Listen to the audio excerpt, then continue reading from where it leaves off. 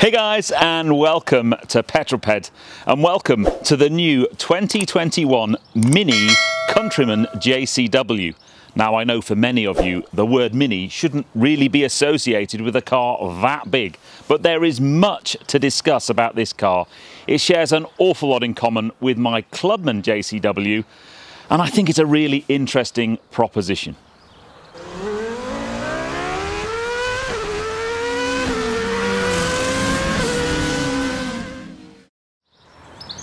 Now, to be honest, I can't believe it's taken me this long to get a Countryman on the channel, being such a huge Mini fan.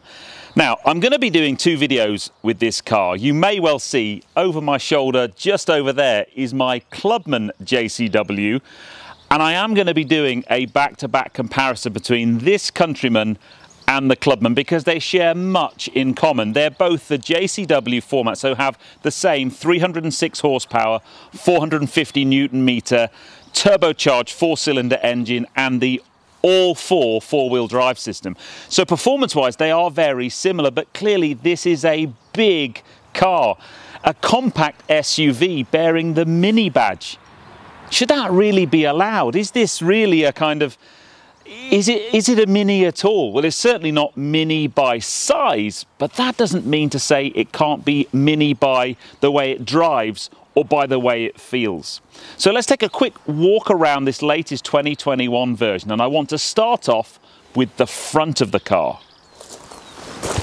So there have been quite a few changes to the front of the new Countryman. The grille's different, and what I do like about the Countryman, and it differs it from all the other Minis in the Mini family range, is the shape of the lights. I really like that, and when you get a view of the front, I think it looks mean and purposeful.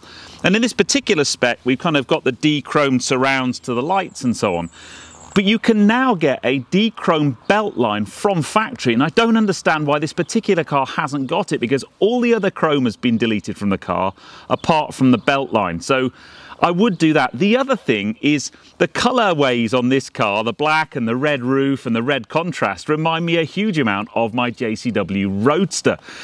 And I'm going to put this out here. For me, Minis need stripes. I would have to have stripes on this car. And it's really interesting. I know many of you really don't like the stripes. And I know a few of you, because you've sent me pictures and so on, have bought a car that has stripes. And the very first thing you do is take the stripes off. Well, the very first thing I do is put the stripes on. I certainly did that with my Roadster. I put side stripes. I just think it gives the car character, and I think Minis are one of the few cars that can carry off stripes really, really well. I'd also look into getting some front driving lamps just to make the front end of the car more Mini-esque. But from the front, I like it. The other thing that the Countryman doesn't have, that the other cars in the range do, is that I don't have a bonnet scoop. Now, in the F-Series Minis, the bonnet scoop is pointless on all the cars unless you do what I've done to my Clubman, and that is to basically make the fake bonnet scoop a functional air intake. So you're not missing out on anything there, but at least that means you can't do what I've done to my Clubman and turn it into a functioning air intake, which is a bit of a shame. Let's go and take a look at the back, because the back of this car is very different from the Clubman. It's certainly a tall car, this, but yes, the back, obviously the biggest difference is I don't have the barn doors like I have in the Clubman. I've got a big opening tailgate, and I must say there is a lot of boot space in here. It's certainly bigger than in the Clubman. And I'm going to save, if you like, a practicality test for the Clubman versus Countryman review. I want to see what I can get in there and just how easy it is. But that is the big difference. Now, I like my barn doors, but I know some of you don't. So that's something to bear in mind. In terms of a little bit of styling differences, good news for me, they've got rid of the enormous Mini badge that was on the old Countryman, which I never really liked. But it looks pretty good from the back. You've got the kind of Union flag tail lights, very, very subtle and kind of stealth-like in there. Twin exhausts. We'll talk more about the exhaust note when we're out and about driving. It's very, very similar to the Clubman, that's for sure. I'm not so sure about this kind of, I don't know what that's trying to be honest, that grille. But on the whole, pretty nice from the back. Now this car should be much, much bigger on the inside. Let's do rear passenger room first of all.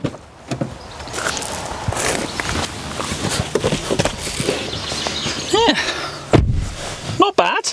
I mean, there's certainly more space than in the back of my Clubman, although I must admit I don't think I've ever actually sat in the back of my Clubman for a journey. But this is a far more spacious, bigger cabin because it's a bigger car. I've got loads of headroom. I am restricted in my legroom as an adult with very long legs. This seat is quite a long way back, but it's not uncomfortable in here. I could sit in here for a longer journey. You'd certainly get a couple of kind of small to medium-sized kids in the back. So it is nice. The one thing I would say, firstly, you're sat up much higher than in a Clubman or in a hatch. It's a raised or elevated driving position. But for me, the thing that this particular spec of car is missing is the pan roof. It's quite dark in here, and I think that's accentuated by the kind of dark coloured seats and dark trim. And for £800, which is what the pan roof is, that for me would be an absolute must-have spec option if you were speccing one of these from new. And if I was buying one of these on the used market, I would only look at ones with a pan roof because it just lightens the cabin up a lot. I love the pan roof in my car. But yeah, not bad at all. Let's jump in the front. There's plenty to talk about in the front. There's plenty that I like, and there's a few things I'm not really that impressed with.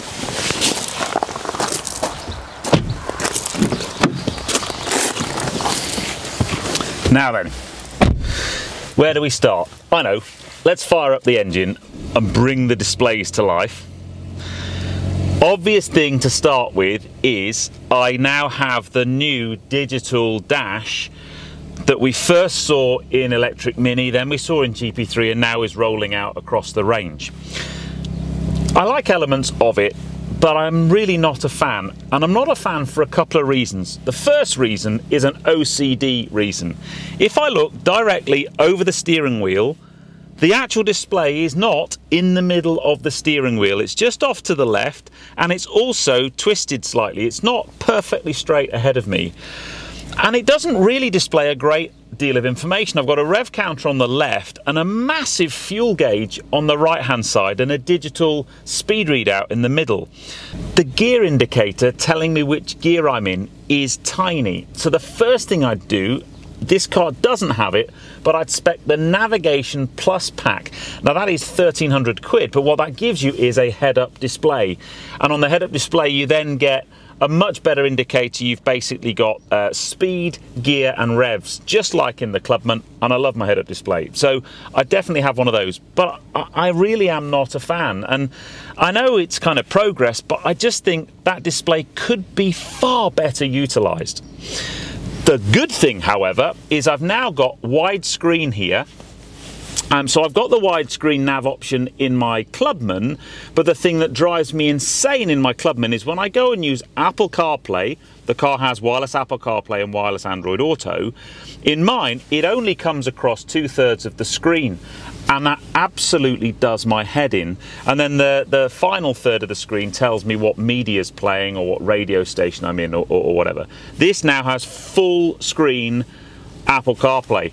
Brilliant. So when you go into your nav app or into, you know, you're starting to listen to stuff and use it, it's full screen, and that is brilliant. Now I believe there is a way of me upgrading mine to get full screen nav. If anybody knows the exact details, please let me know because I'd love to know. So that bit is very similar. I love the swoop of the dash. All of this is straight out of Clubman. It's the same kind of helicopter-like toggle switches, and I really like that. Steering wheel's nice. I've got a wireless charge mat in here for my phone. Pretty sure it will be plagued with the same problems as my Clubman, in that the phone overheats if it's in there for too long. And I've got plenty of storage bins under there. I can put some stuff and lots of cable plug-in places for USB cables and stuff. So on the whole, it's nice. This car's been spec'd with the same sports seats as mine. You can have the comfort seats as well, but I love these seats. They're very comfortable, very supportive.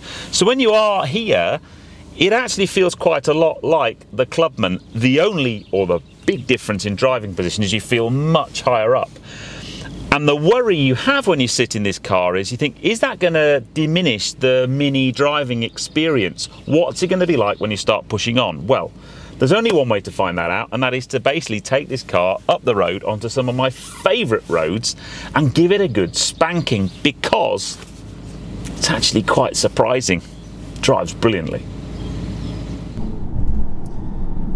Now, the first thing to say about this car when you start driving is it has a Mini familiarity about it. But it has a difference as well because of its size. It's a big old car, this, and some people just aren't going to like it. I'm going to put that to one side for a moment, maybe talk about it a little bit later. But first things first is the way this car carries itself on the road is very grown up and very mature, a little bit more mature than a Mini. And I always said, when we went from the R series Minis to the F series Minis, I always described them as feeling more grown up. This feels even more grown up, if that makes sense. It has a very competent ride, and it just has a nice feeling about it. I'm just in the normal drive mode at the moment, and the suspension is very smooth. It's soaking up all the bumps. It's very un-Mini-like in some respects. But this car has a lot of performance. Now, yes, we're testing the JCW, the top of the range Countryman, but I have to say, for me, this car fills a really interesting niche for a family that wants a sporty feeling car, a car that can give them a grin factor on a Sunday morning, but that has more practicality than a Mini. And let's face it, that's what this car and that target segment this car is aimed at. It has a large boot, it has lots of interior space, it's super practical. You've got roof rails on the roof so you can put a roof box if you need to go away. You know, this is a proper family wagon. It ticks that box for sure. Now, I don't have kids, but we've got dogs and I've got bikes, and that makes this car very, very interesting to me. Having said that, my Clubman does all of those things. The challenge the Clubman has is, even though it's an estate format, it's still a relatively small car, and I know relatively small for any kind of, you know, proper Mini fans out there. You're not going to really call a Clubman relatively small, but this is on another level. I do want to address, however, the whole using the Mini name thing. I've been doing Mini reviews since I started YouTube. My first ever review on YouTube was a Mini, and quite frankly, I am bored of the comments when people go, it's not a real Mini. If you speak to any Mini owner, we all know that the classic Mini is a Mini. But that doesn't mean that the modern BMW Minis aren't great cars and don't have much of the same character that a Mini did. They just grew up and they just evolved, and the Mini name and the Mini brand evolved with them. I think for some people though, the step up into a kind of SUV format like the Countryman is perhaps a step too far. And all I would say to those people is, drive one and then make your mind up. Don't just look at one in a car park and think, oh, that's a big old bus, don't want to drive one of those. Have a go in one first and then make your mind up. And I think this car will change your mind because it's really very good. So I think what we need to do is go and find some roads where I can stick it into sport mode and put that 306 horsepower engine that sat in front of me to the test. And you get a very familiar engine tone if you're a Mini JCW driver, especially if you've got the Clubman JCW that I have. It sounds so similar, which isn't a great surprise, to be honest. Now, I have an upgraded exhaust on my car, as many of you know. I've got the Remus OPF back, and it's basically straight through OPF back as well. So it does make quite a different noise. But one of the things that I think some people will find a little bit disappointing in this car is there are no pops and bangs really that I can sense. I haven't had that feeling at all.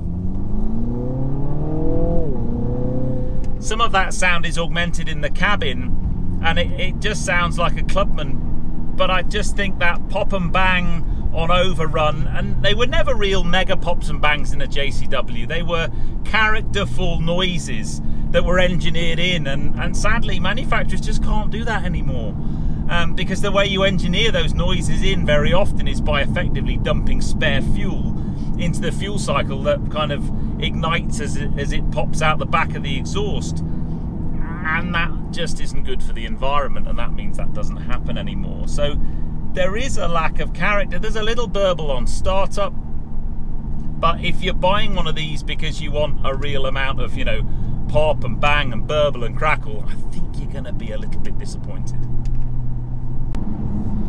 Comments below, by the way, what do you think of my new camera setup? So I've got a new main camera and new mic to try and improve both the pictures in car but also the audio, because I've had a few bits of feedback saying my audio could be better, so I always want to try and improve things, so I've just spent a load of cash on a new camera. Love to know what you think of it. But let's crack on down this road. So first things first, I'm in sport mode, but I'm just in normal drive mode, so the car's going to change itself, and it feels very, very similar to my car. If, however, I want to go into the paddle shift, this is for me where a slight challenge for this car kind of shows its head. And we're now going to go into paddle shift. Now, my problem is, without a head-up display, I don't have a really nice, clear indicator of what gear I'm in. The thing that says M3 or M4 or whatever manual gear selection I'm in is so tiny, I can't see it. So you have to kind of keep count in your head, whereas if I had the head-up display option, which I've mentioned already, I just look out the windscreen at where I'm going and I don't have to worry too much. I can have a very quick glance at the head-up display and I just know coming in here, what gear am I in again? Ah, okay, I'm in fourth. I'm just going to knock it down into third, into Ferrari corner, and then I can accelerate away. And that's why I think with this sports display, you either need to spec the head-up display, or for me, I just think Mini have missed a trick here. So my problem with the sports display is, number one, bigger gear indicator. We've done that one to death. Number two, there's a bit of real estate in front of me that has the ability to do more than it's currently doing. I mean, I can have some simple nav instructions up there if I'm running through the car sat nav, but there's no moving map. You know, you could maybe have, like the BMW main TFT screen has that little, the sat nav map in the middle. I could have that.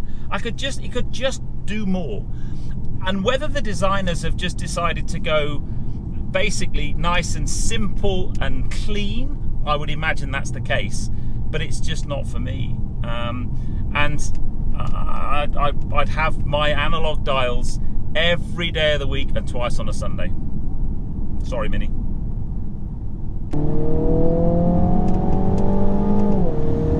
Now, I don't want you to get me wrong. This car is no slouch. There may be a few things about it that annoy me, but my goodness me, is it quick. And the really interesting thing for me is, even though it's a big car with a high center of gravity, it still drives with a kind of Mini-esque feeling. It's got so much grunt. It doesn't, I don't want to give too much away in terms of this versus a Clubman, because I'm going to do a separate video on that, because they are very, very similar in so many respects. And I understand why there will be lots of people out there thinking, do I buy a Clubman or do I buy a Countryman? They're the grown-up Minis of the range. They're the practical Minis of the range. They're the family car. You know, which one should I buy? But the driving dynamics of this bigger of the two, the Countryman, they're really, really very impressive.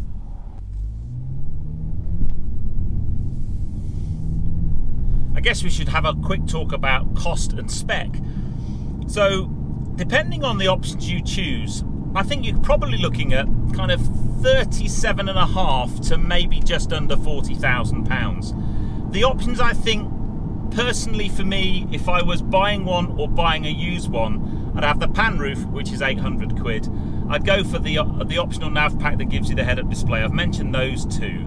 Upgraded stereos are always a nice thing. This has also got the upgraded alloys, just like my Clubman. Now, diamond cut alloys look fantastic, but, and there is a big but, they do take some looking after, and if you do curb them, they are quite expensive to fix. that may well be worth thinking about for some of us. There's a bike prep pack you can get for this as well. It's only £200 and it basically gives you the ability to put a bike carrier on the back. And I have to say, if I was buying a new one, I'd very, very much be interested in speccing that. For 200 quid, you may as well. So all in all, I think if you can keep it just under the £40,000 mark, I think this is a really good value car. It goes up against things like Audi's SQ2, and there are quite a few cars in this category, but none of them are as powerful as this, none of them are as fast as this. And I think this car has this really great crossover between large practicality and, when we just stick it into this corner, let's go to the paddles, down a couple, chuck it in, and it just goes around corners so well. Yeah, see that's why I buy one of these, because it goes around corners so well. It really shouldn't do that. It really shouldn't. It should roll and wallow and be awful in the corners, but it's not. It's great. Brakes are really good, so I bought it on this bit of road. Lovely swap of corners, and boom. The all-4 four-wheel drive just gives it a great feeling, and there you go. There's 45 seconds of why you should buy a Countryman JCW.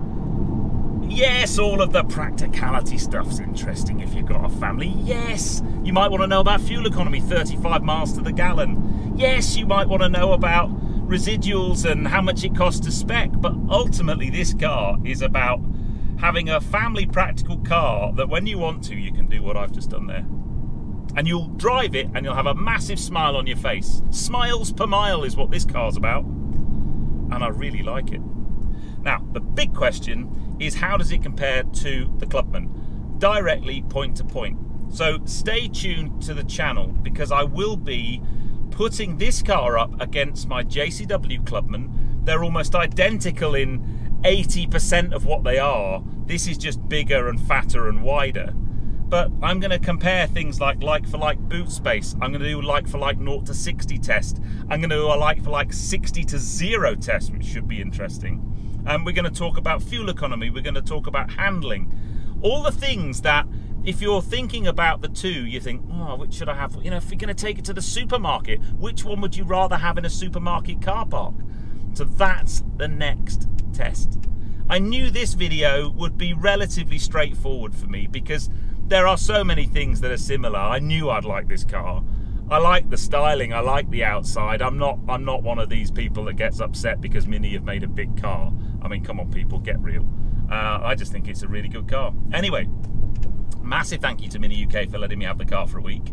I hope you've enjoyed this one. As I said, stay tuned to the channel, because I think the most interesting video with this car will be the direct comparison with the Clubman. But if you've enjoyed that one, please give me a thumbs up. Comments below are always welcome, and if you haven't done so already, please subscribe to Petrol, plenty more content to come, and I'll see you on the next build. Take care.